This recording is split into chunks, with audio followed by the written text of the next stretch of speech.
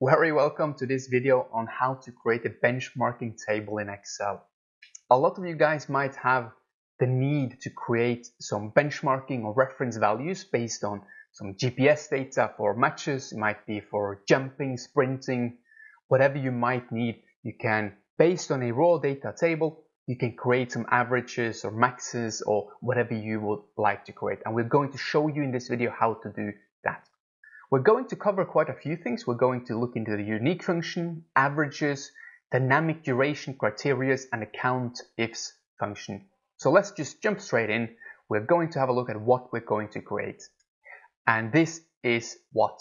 We are looking at a benchmarking table. So based on a given duration, based on some other criteria that it's a match and it's a match day and the given name, we have some benchmarking values. The number of games involved in these values, the total distance, and a couple of other metrics. If I change this one to 30 minutes, you can see how straight away those values are updated. How can we create this one? Well, jump over to the next sheet and I will show you how to do that. We have an athlete database here, so it's just some raw data exported from a GPS system, similar to what you all guys have been involved with. So we'll just jump back in and see how we can do this then. The first thing we need to do is to create a list of athletes. So which athletes do we want included?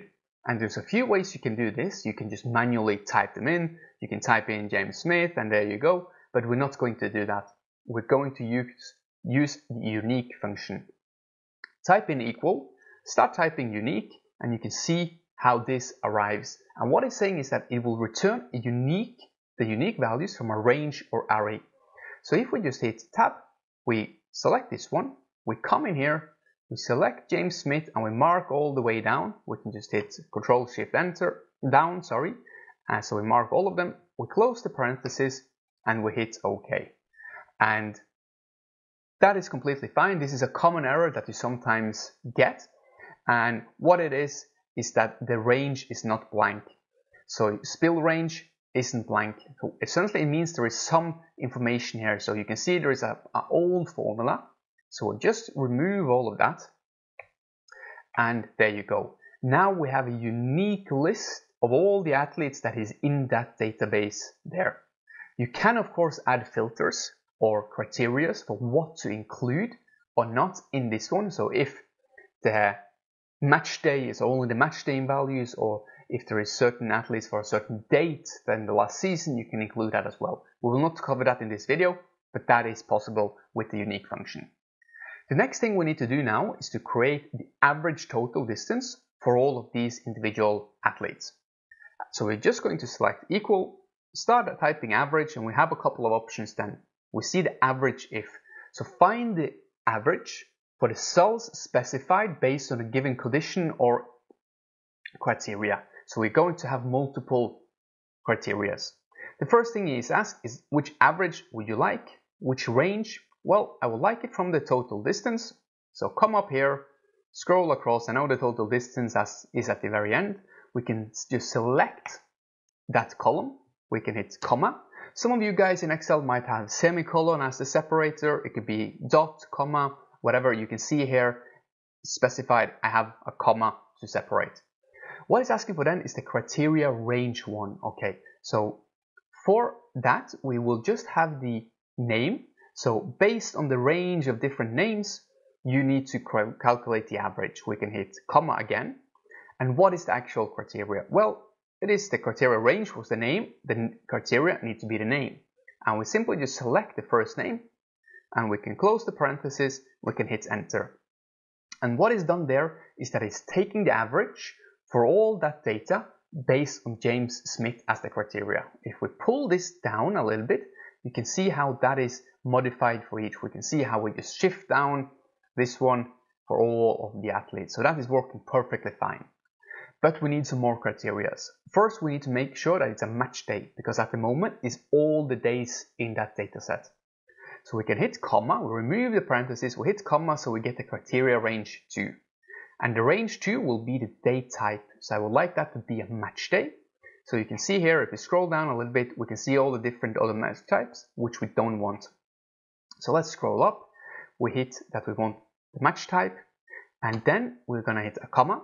And the way we will do this one is to put in the apostrophes here, we put that it needs to be equal to match day, and we can close the parenthesis. Once we hit OK, you can see straight away we have some higher values. We can pull this down again, and you can see how we now have a lot higher values. The last criteria I would like to add is the duration. I would like that we have a dynamic function. So when I select 40 here, then he's filtering out all the values and only calculate the average when the game duration is more than 40 minutes. So we'll go again, remove the parentheses, hit comma, the criteria range 3, and as you can imagine, we need to just have the total time. So the time column, we can hit comma, and also this one is slightly different. We need again this sign, we need to say the over sign. So when it's over a given value, and that given value will be this column here.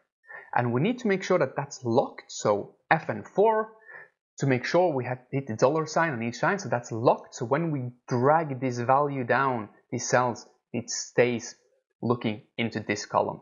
If we hit close and OK, you can see how that seems to be working perfectly fine, and you see those values being added up. If I now select 75, you can see straight away we're starting to get some decent benchmarking values for the total distance.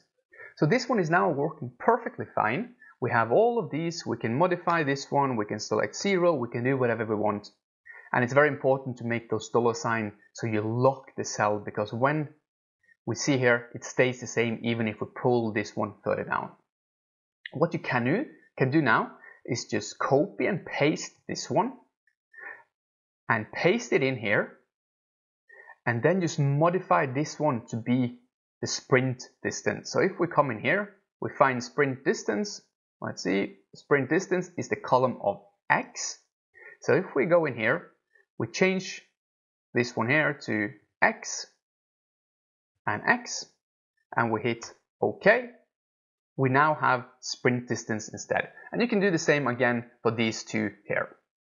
The last thing we want to do now is just to show how many games is included in this calculation. Is it 1 game? Is it 10 games? How valid is that benchmark? How robust? So if we do this one, we can just select a count ifs function. So it's very similar to the one we did with average, but now we don't have the average range. Now it's just going to count.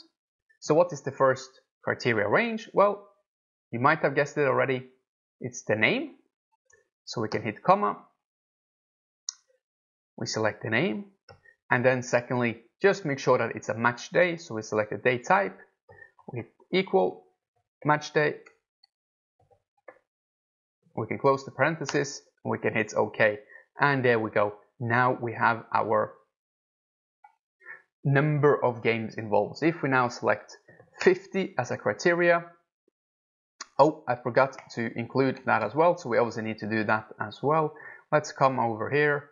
Total time, and that the time is over and is in this column. Hit close, and you can see hopefully now that is working. So if we select the criteria of 75, you can see how that is now showing different games and a different number of games. So that is working perfectly fine. So that's how you can create a benchmarking table in Excel. Hope you like this video. If you have any questions, don't be shy to ask in the comments below, and we will try to help you out as best as possible. See you soon.